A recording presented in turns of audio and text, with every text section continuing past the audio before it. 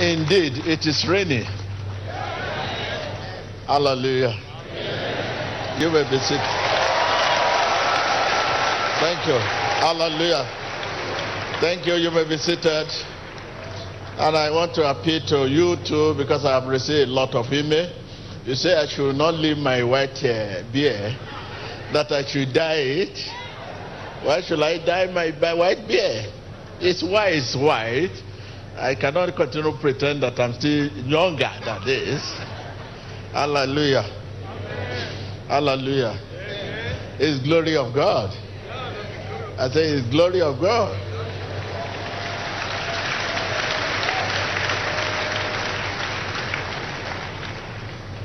I began to discover it when I was actually 50 last some months ago. I said, wow, this is a blessing. It was good. Come on. It's free. It's not dying. This one is free. Thank you. Hallelujah. Wow, I want to salute our preacher, the wise man, Christopher. There is something I just pick out of the message. He said the main thing about Christianity is not the work we do, but the relationship we maintain.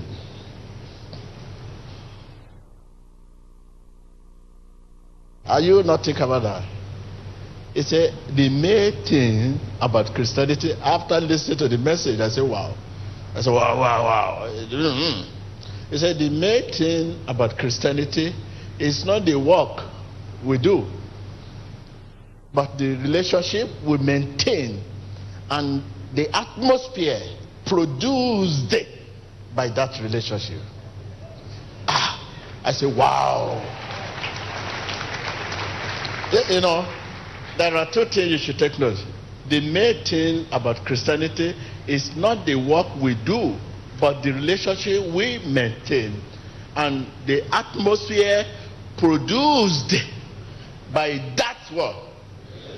So if you now say, oh, I'm like many of us will say, oh, I was once a smoker, but since I accept Jesus as my Lord and Savior, I've stopped smoking. Why not God bless me? No, this our preacher now is saying the atmosphere produced. If you say you keep a proper relationship will also bring proper atmosphere. It means if your relationship has not bring a proper atmosphere, it means that relationship may be a selfish, there are self-righteousness. No. I don't want to smoke. Christians should not smoke. Christians should not drink. Christians should not do it. You stop it. But each time you say cigarette, you have urge. So no, I don't want to smoke. I don't want to smoke. I'm a Christian. But that urge keep torment you. What can I say about that? You are indirectly what? I don't want to smoke. When you go this way, you see people smoking. No, I have urge. I don't want to smoke. But that will now lead you to smoke in your dream. That is the cause of nightmare we normally have. Okay. No, I don't. No. As a Christian, I will not drink again. I used to be a drunkard, but now Christianity is not right for Christian. You stop drinking after you have received the word of God. But each time you are going, you see that kind of shinap you used to drink. The urge. I don't want. The thing keep disturbing you. I don't want to. No. The urge to drink still there, but you have saying no. But the urge, for you to know that the Spirit of God has intervened about the matter, the urge must also work. You have the power to say, I will not smoke again, but you don't have the power to stop the urge. If you get me, let us see your hand. You have the power to say, no, I will not smoke again. You have, the power is there. You have your power to say, no, I will not smoke again. But you don't have that power to stop the urge in the spirit, in your heart. It's only God can stop the urge. Urge for it. That is why you are still wrestling with this. Those things you have stopped. I'm not smoking. I not did it. I'm not doing that. But you keep having urge, and urge, and urge. You may remain in that urge for many years. The urge will continue. Only God can stop what? The urge. But you have the power to say no. You can remain. You can stop that thing for 10 years on your own. But the urge is still there. One day, if you don't come unto Lord in the right direction to stop you, to deliver you, one day you'll find yourself go back. So far the urge is still there. 10 years you may stop it. Even 20 years you may stop it. But so far you have the urge in your spirit, you should do it. You'll find yourself in it one day.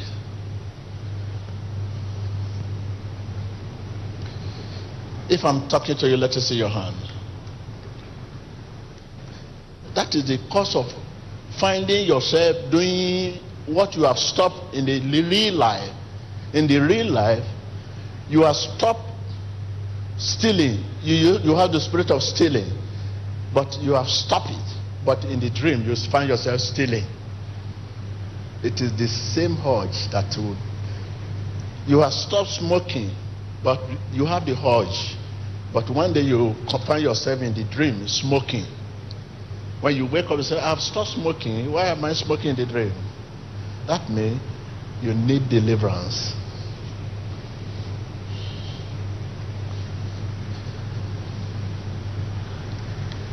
So let me take you once again.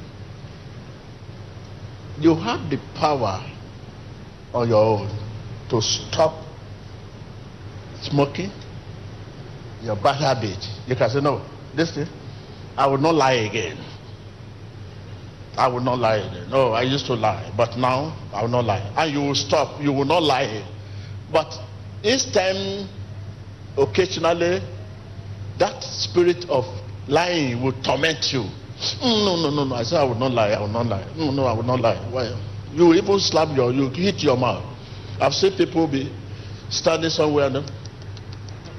Later I went back to say, why are you beating your mouth? I say, I wanted to lie before, but I stopped it.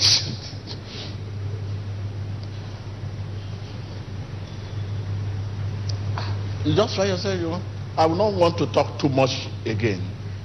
I don't want to talk too much because I realize that I talk too much that put me in trouble as a Christian. You have the power to stop it. But the urge to talk too much will stay there. You continue to wrestle and wrestle. This is why sometimes this thing is a sickness. Somebody who is very fat can suddenly diminish. It can cause you loneliness, isolation, rejection. When you are battling with something, doctor, they will take you to the hospital, they will not find any sickness. But you know your sickness. What you don't want to do, the spirit is still torment you. You are wrestle with what you don't want to do. It will cause you will not be able to eat. You will not be able to sleep. When you cannot sleep and you cannot eat, what else again? It turns to sickness. It can turn to any sickness. You keep fighting and fighting. You that very active, they suddenly see you becoming, keep to yourself. Very active woman, active man. Who would talk, hey, why you do this? Why you do this? But suddenly, he keep to himself, herself. You see, going gently. Is fighting. In her spirit, is fighting. It's mental torture. So I picked that from the message of our brother. I said, the main thing about Christianity is not the what we do, but the relationship we maintain, and that the atmosphere produced by what? So if you say you have maintained a kind of relationship, you are a smoker before, I say I'll stop smoking, I will not smoke again. We want to know by what authority. If it is by authority of God you stop smoking, the urge of doing it will not be there again. But if it by your own authority you stop it, you continue to have urge, and that urge is very tormenting. If I'm talking, let us see your hand. That urge is, tell your neighbor, that urge is very, very tormenting.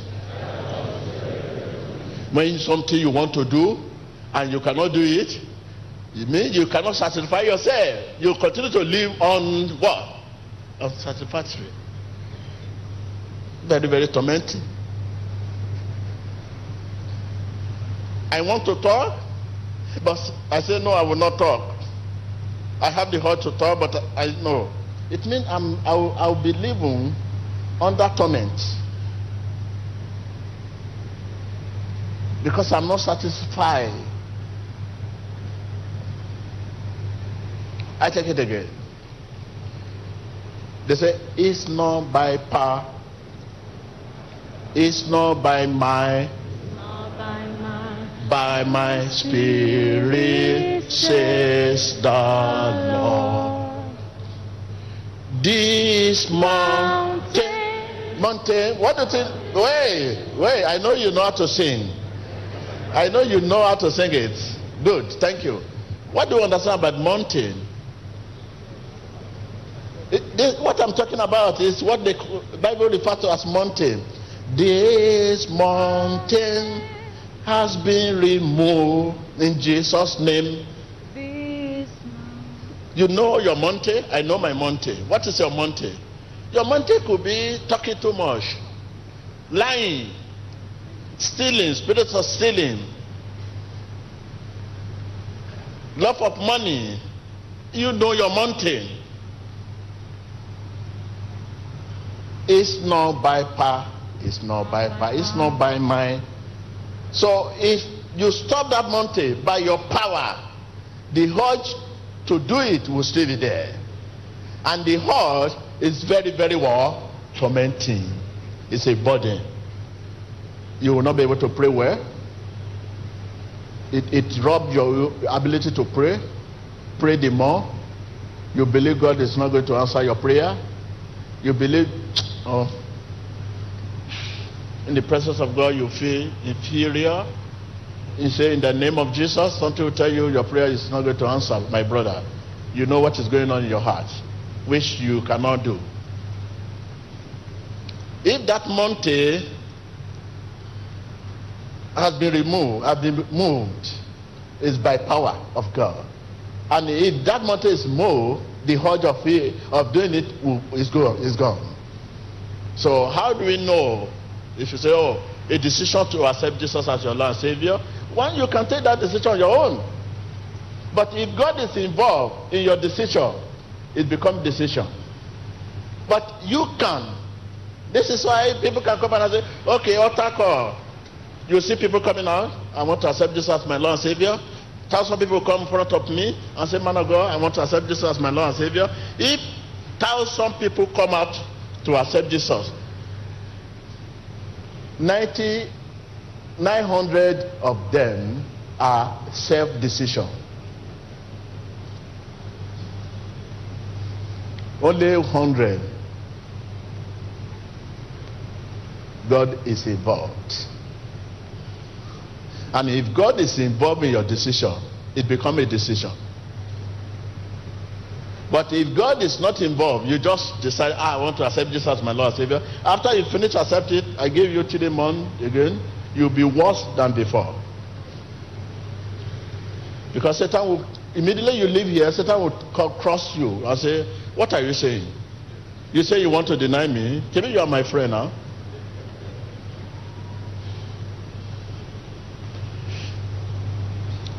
If I'm talking to you, let us see your hand. Self-decision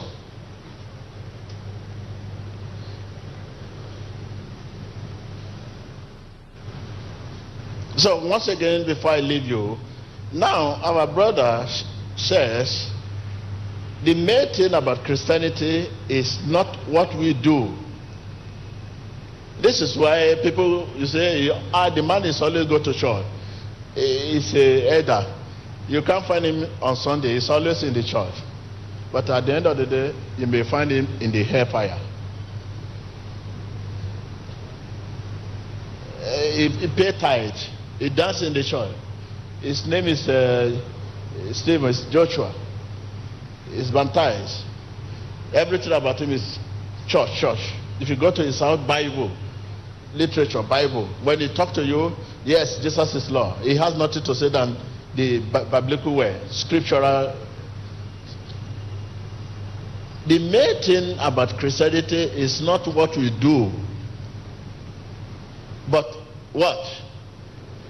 The relationship we maintain and the atmosphere produced by what? By that relationship. If the relationship you maintain is a genuine one, like I have said now, you have stopped killing, you have stopped destroying, you have stopped stealing, you have stopped telling lies, you have stopped this, you have stopped that. If that is your decision, it will produce atmosphere, different from God's atmosphere. Because you have urge to do this.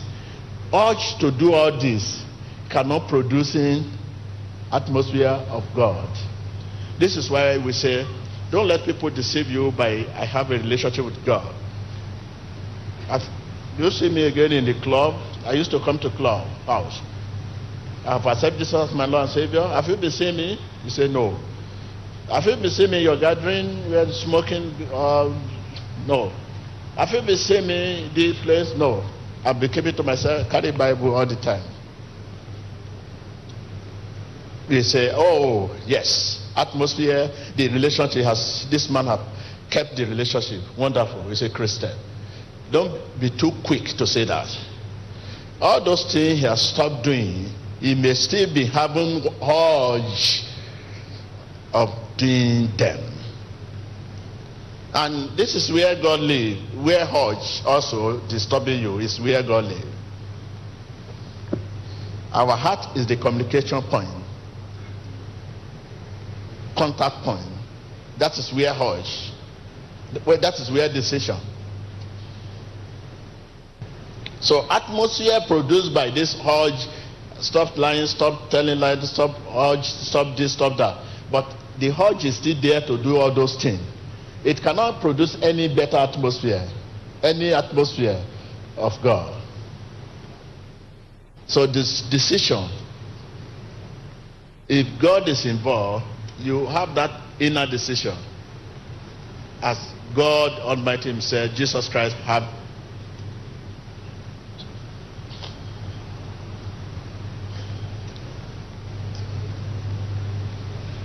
If you are blessed with this point I raised from Westman message, let us see your hand.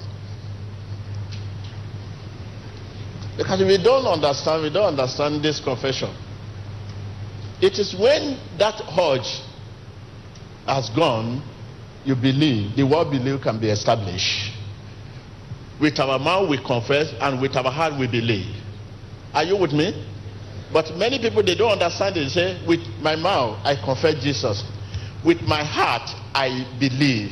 So, you confess Jesus. No, today I'm stopped smoking. I will stop smoking. If the law is involved in that decision, the urge of smoking is gone, then you believe Jesus. But if your decision is your decision, I've stopped smoking, and you keep wrestle with that urge, the word believing cannot be established. And the Bible says, not all that confess Jesus, but all that believe. Righteousness is not for all that confess, but for all that believe. Tell your neighbor. I can't hear you. I can't hear you. Righteousness is not for all who confess, but all who believe. Take note of that. So I confess Jesus is my Lord. That does not mean I have the righteousness of Christ in me. Because if that confession I made, but I still have urge to serve Satan, to do the will of Satan, the urge is there, and I keep fighting the urge of doing the will of Satan, where it disturbs. This is the heart where God lives. Faith is not of man flesh, but of man what? Heart. When you say of man spirit, mean of man heart. Tell your neighbor, faith is not of man flesh, it's not of my mind, but of my heart, my spirit. That is faith.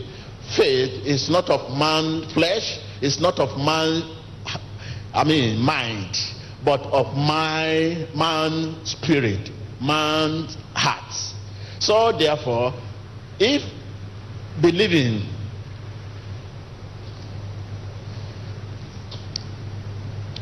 look, there is power in my mouth, in our mouth. The belief in our hearts is released by faith out of our mouth. Tell your neighbor, there is power in our mouth. The belief, that is BELIEF, the belief in our heart, not in our anywhere, not in our flesh. The belief is not in the flesh, it's not in the mind.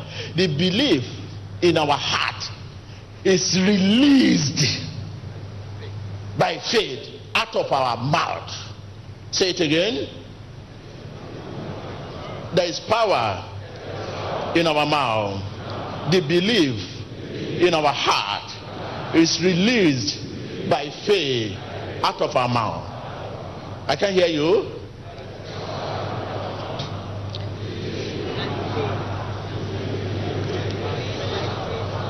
Now, let's look at this word. Let's analyze this word. There is power in our mouth. That is, mean if I say, in the name of Jesus, you are free. That is, you can only be free by power of God. That is what they are saying here. Now, if truly there is power in your mouth to say, in the name of Jesus, you are free. If truly there is power, these are the things that is in you. Let's read. The belief in your heart. There must be a belief in your heart. You must believe. And belief is related to heart. It's living in heart. It's of heart. Just as faith of heart, of man's spirit. That is belief. And for the belief to be released, the belief in your heart, which is in your heart, to be released out by faith. If your faith is genuine, it will release that belief in you. I believe this man will be healed. That's why I say the neighbor will be healed. The faith in me will release that belief. And when it releases the belief, the power comes out of my mouth.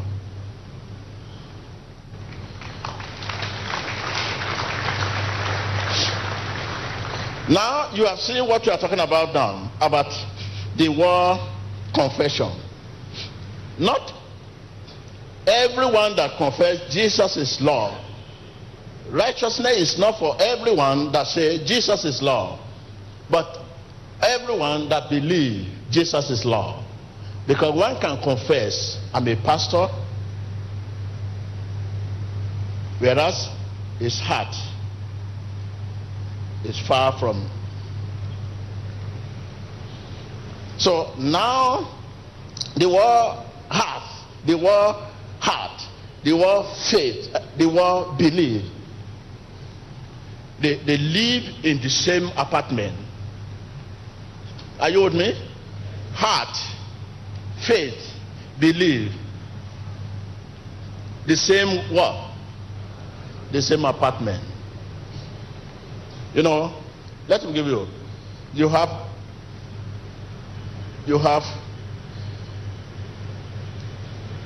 I mean room and parlor. That is a parlor and a room. You have to enter the parlor where people will meet you with your decoration bed, your decoration, the television, sit down, but your bedroom is somewhere. So now, when confession is living in the sitting room here, why faith, heart, and what? Faith, heart, and belief are inside the sitting room. Inner. They are inside the sitting room, lying on the bed. When the bed is full, there is no more space. You know, if you have a visitor and the bed can only contain 3 people, if 4 people come to your house, you select by their superiority. Oh, this is my senior sister, this is my senior brother, this is my cousin. So you people will take sitting room. You small boy, go and sit on the bed, on the chair. So, and manage the chair. You can sleep on the chair. So confession is in the sitting room there, sitting on the chair, because there is no more space inside the room. Where the bed can only contain 3 people. Confession is sitting room here, sitting on the chair, and it will be there till tomorrow morning. Why the 3 other, because of their importance, they are inside the bedroom. Faith, belief, and heart. Heart means spirit in the word in the Bible. Faith, belief, and heart. When you say heart, you mean spirit. Why confession? So anybody can confess. Anybody can say, even you, if you're a criminal, you can say, yes, I'm a pastor. I'm a pastor, whereas it's a criminal. But not anybody can believe Jesus. You must be genuinely before Jesus can enter your heart. Before he can make your heart a dwelling place, you must be genuine. And not anyone can have a genuine faith. The power of faith, as we all know, the ingredient of faith, that the food of spirit. You must be faithful, you must be kind, you must this, you must that, to have that, the faith we are talking about. The finished work of our Lord Jesus Christ. And so now you must, these 3 people that sleep on the bed, you cannot frame it, you cannot gimmick it, and you cannot play them. You cannot play God to have all these 3.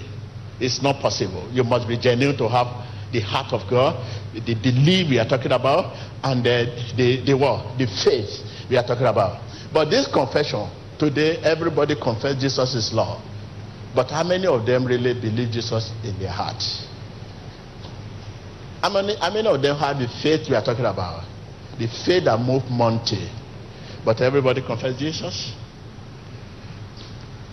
So the 3 are on the bed, in bedroom, while the only one sitting in the wall, which anybody can frame to her. So I want to leave you here. Thank you.